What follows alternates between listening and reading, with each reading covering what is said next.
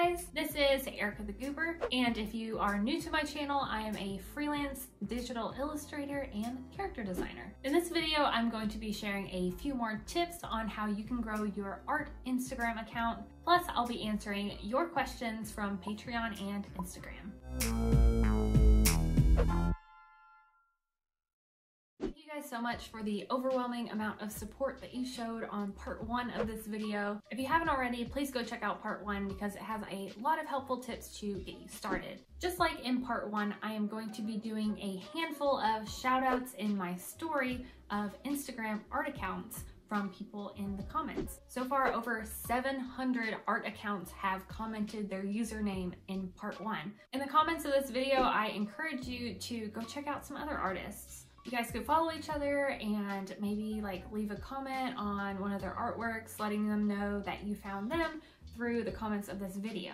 It's really a great way to branch out and meet new artists. One more thing I'd like to mention before we get started, I have a video guide up on Patreon for this video. It includes my show notes with extra details, as well as answers to more questions that didn't make it into the video. Plus, you'll get access to all my other posts on Patreon and your name in the credits on my YouTube videos. Be sure to check out the Patreon link below if you'd like to support the channel, and make sure you stick around to the end of the video because I will have a very special guest. We talked a little bit about having a posting schedule in part 1, but since then I've gotten several comments with people saying, I don't think I can post that much, or I can't do that with my schedule. Posting 3 to 5 times a week was just a suggestion.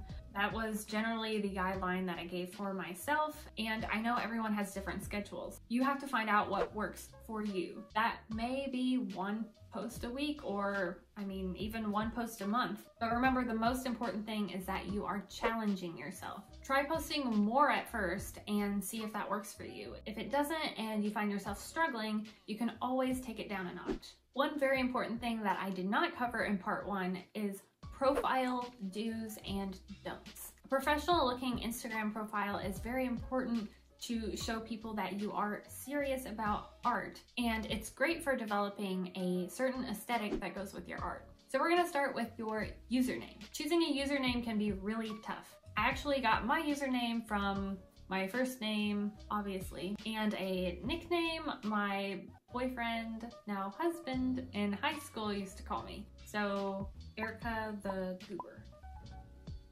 If you are struggling to come up with a username, remember that you want it to be recognizable, unique, and related to you in some way.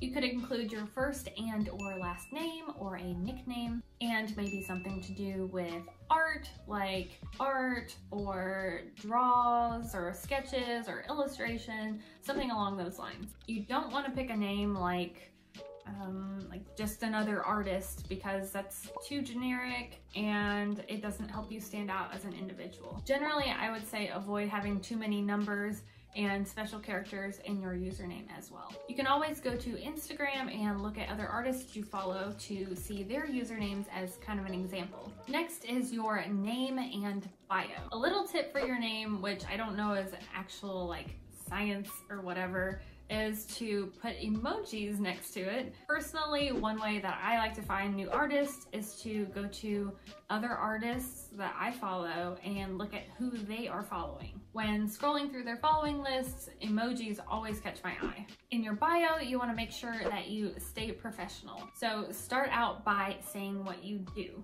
For example, you could write illustration or character design. You could also include a little bit more about yourself, your commission status, and maybe the tools you use. I like to use little emojis for my bullet points here because it makes my page a little bit more colorful too. For your bio link, you can link your website, your other social media, a shop, or your link tree where it has a bunch of different links.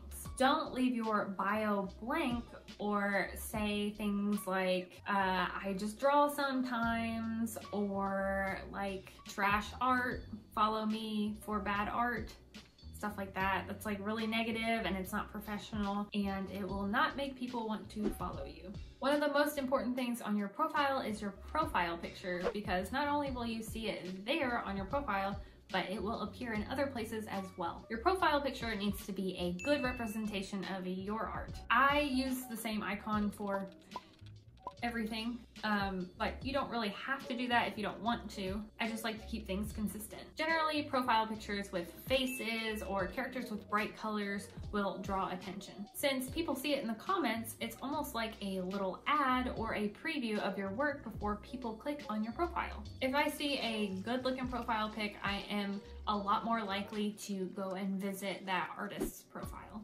Don't use other artists' work on your profile picture.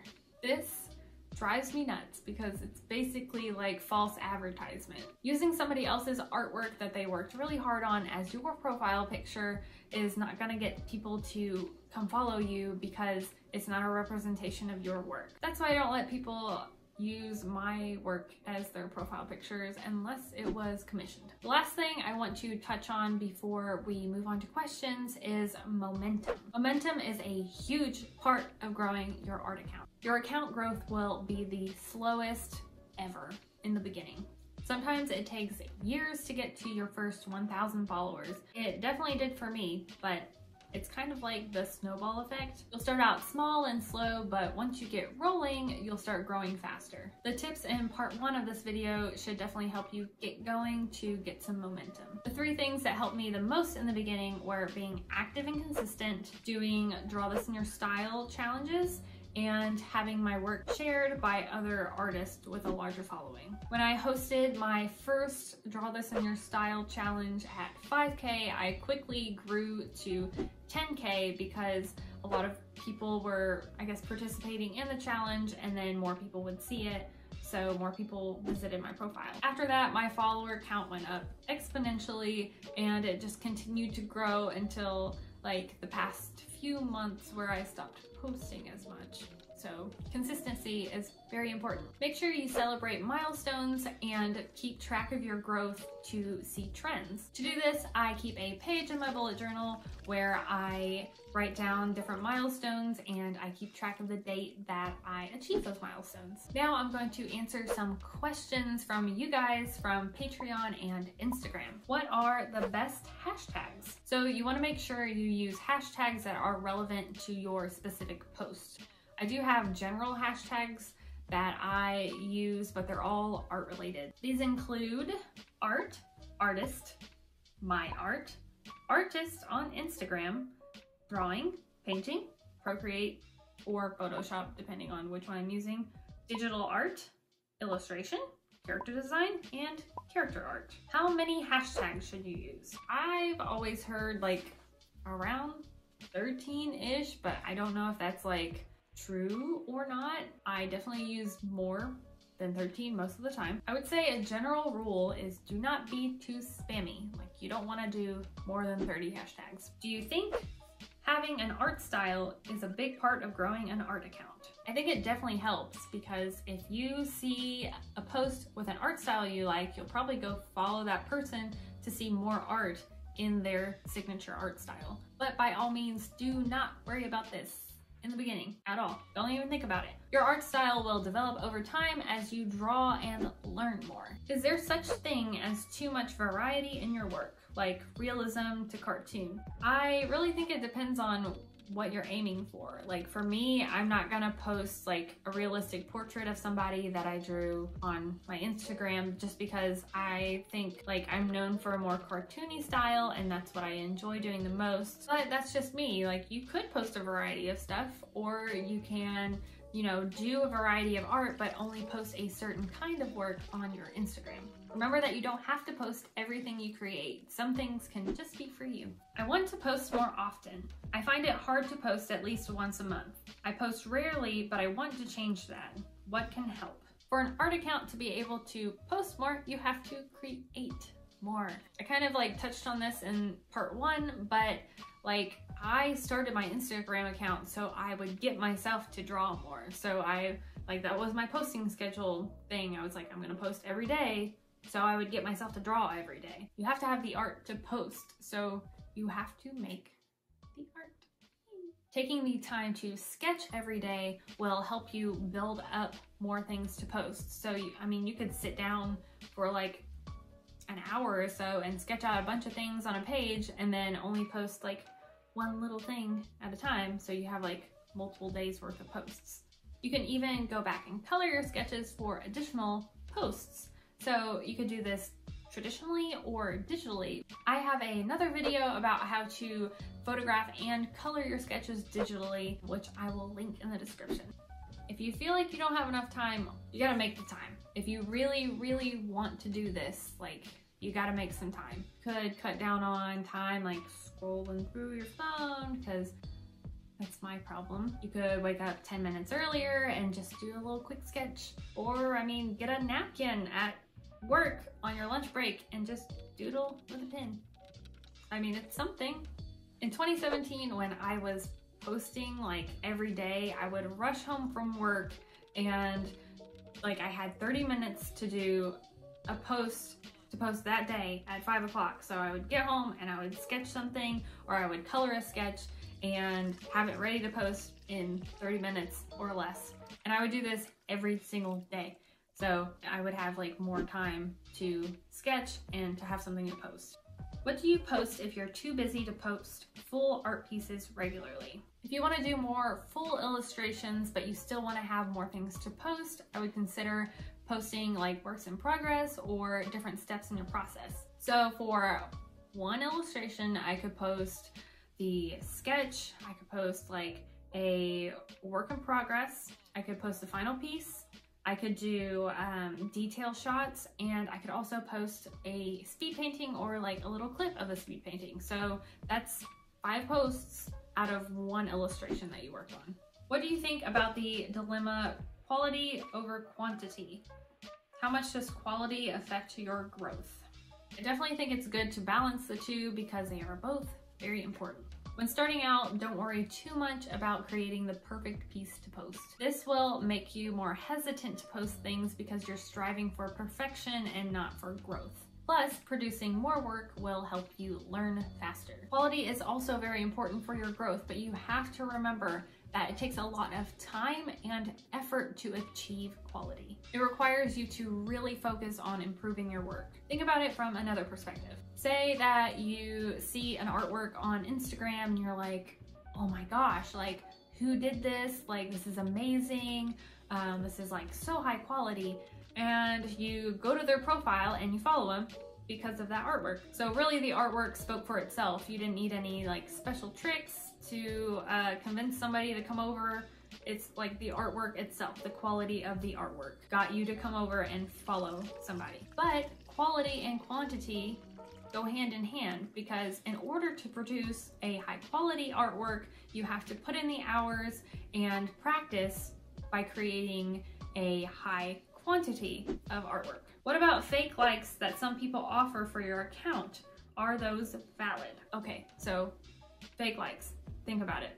200 likes from a post of fake bot accounts that'll probably get deleted by Instagram soon, or 50 likes from actual people who care about what you're making. These bots will not engage with your account in any kind of meaningful way. So if you're out there paying for likes on posts for your art account, I think that you probably should reevaluate some things and think about like why you're doing it and what's really important. How do you deal with losing followers? First off, I'm going to start off by saying you should focus on things that you can control. You can't control if people unfollow you, and there's no use stressing about it. With my account type, it shows me exactly how many people unfollow me each day. This fun little graph shows me that about 100 people unfollow me every single day. And it's consistent ever since I could see it. Since that is the case, it makes me think that these are not all real people and they could be